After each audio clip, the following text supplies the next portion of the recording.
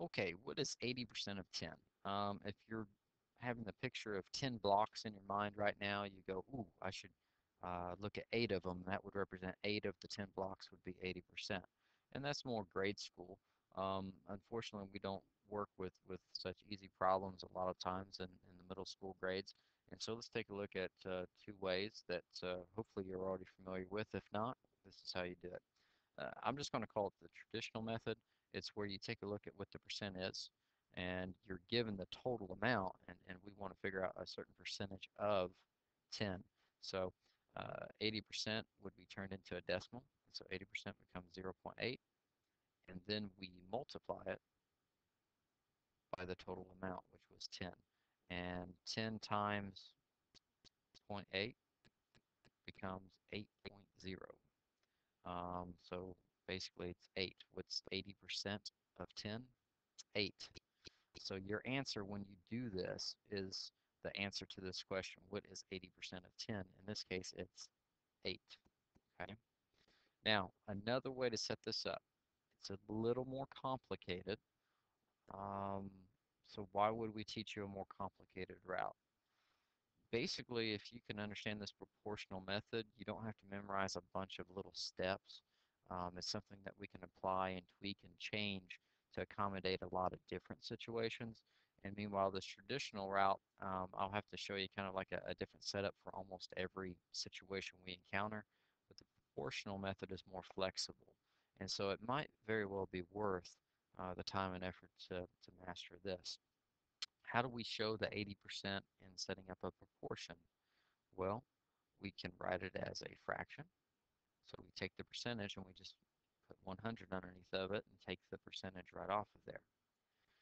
Then we've got to look at the number that they're giving us. Are we saying 80% is 10? No, we're saying we don't know what 80% is, but we're looking at a total number of 10 items or 10 things. So this represents the entire amount or 100%. So this 10 would be put on the same level as the 100. And when I say the same level, the 100's on the bottom, so I'm going to put the 10 on the bottom there, okay? Because that's what it represents in this situation. And if we only knew what this was on top, this unknown number, we'd be able to figure it out. I know that I can multiply 10 by 10, and if you remember when we simplify fractions, what we do to the top, we do to the bottom, but also when we make equivalent fractions, if I multiplied this 2 by 10, I would get 20. And then if I do the same to the top, 1 times 10, I would get 10. Is 10/20ths the same as 1/2? Yes. So if I could just know what number times 10 would give me 80, oh yeah, it's 8. The same thing that we said it was from the method number 1, we would know the answer to it.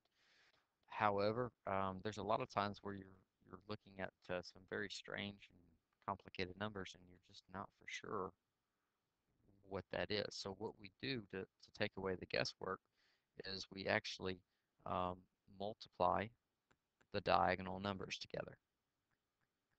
So 80 times 10 would be 800, and then we multiply the 100 times the variable, or x, equals 100x, because 100x means 100 times x. And then it's like a one-step equation. We can divide 100 by itself, makes it positive 1. But then we have to divide the other side of the equation by 100 to keep the balance. And we know that the answer is 8, which again is the same thing that we had before. Now, this is a very simple problem, so let's make it a little bit more difficult. So there we go. What is 43% of 516? Using our traditional method number 1, we would just say turn that percentage into a decimal, and then we're going to times it by the full number. So what's 43% of 516? 221 and 88 hundredths. So 221 and 88 hundredths. Not a easy number, not something that you can just kind of look at and know like we did with what's 80% of 10. So the answer is 221 and 88 hundredths. Now remember, a method means that you can get to the same answer, it's just it's a different uh, way than you're used to or different than what you're using. So method number one's done. Let's look at method number two, setting up a proportion. I know that 43% can be written as 43 over 100. We took that percentage and turned it into a fraction, and we want to set up an equal fraction on the other side. The 516, that's everything. So I'm going to put that on the bottom because that represents the 100%, just like it did on the left side. And now I just need to find out what is 43% of 516. So we're going to do the cross multiplication. I know that 43 times 516, let's see, 43 times 516, working on the calculator right here, is 221, oh, I'm sorry, 22,188. And then 100 times the x equals 100x. And now I can divide both sides by 100. So that makes it positive 1, or x right there. And divide this by 100, and I get 221 and 88 hundredths, the same answer that we had before. Um, like I said, the proportional method is a little bit more tricky. It looks like it's more work, but here's the reality of it. If you stick with method number one, you're going to have to learn several different rules when you encounter different situations. Meanwhile, if you learn method number two, it's just minor changes to the same thing, and you would still be solving this, and it may not be nearly as difficult as what it looks. So don't discount method number two right off. Let's take a look at one more problem, but let's look at a story problem instead. Okay, so Paul spent 80% of his paycheck on donuts. Sounds like me. His paycheck was $122. Um, Not much of a paycheck if he's got a lot of bills, so let's just hope that he's a teenager right now. His paycheck was $122. How much did he spend on donuts? Well, let's see here. I know traditional method number one, we need to take this percent and turn it into 0.80 or 0.8. I then know that if this is his total paycheck and he spent 80% of it, I want to find out what is 80% of $122. So 122 will be multiplied by 0.8. Let's see, 16 carry the 1 would be 17. Looks like he spent $97.60. I don't know if this is over the course of a week or if he did it all at once, but that is a lot of money to be spending for donuts. And we'll get the exact same answer setting up a proportion right here. How do I write 80% as a fraction? Just put 80 over 100. And then I know that the $122 is the same as the 100% because that was all the money he had in that paycheck. And now here's my X. Now here's the next thing. Guys, remember how your teachers are always on you to simplify your fractions? I know that 80 over 100 can simplify down to 4/5. Why does that make it easier for me? Makes my multiplication a lot more easy. 5 times x, a lot easier, excuse me. 5 times x is 5x.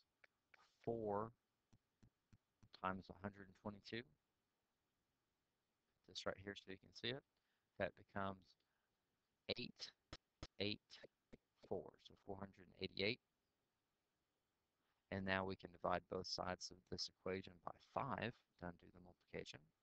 And I know that 5 goes into 48 9 times. You'd have 38 left over. 5 goes into 38 7 times.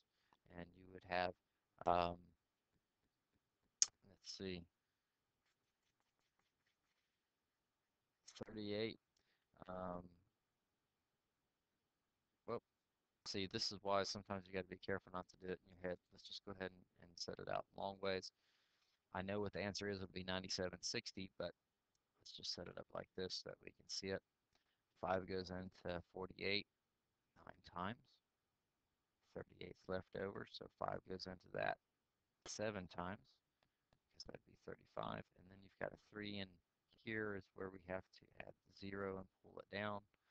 5 goes into 30 6 more times, and there's nothing left over. So 97.6, but we're dealing with money, so add another 0 for the the place values, and it's $97.60.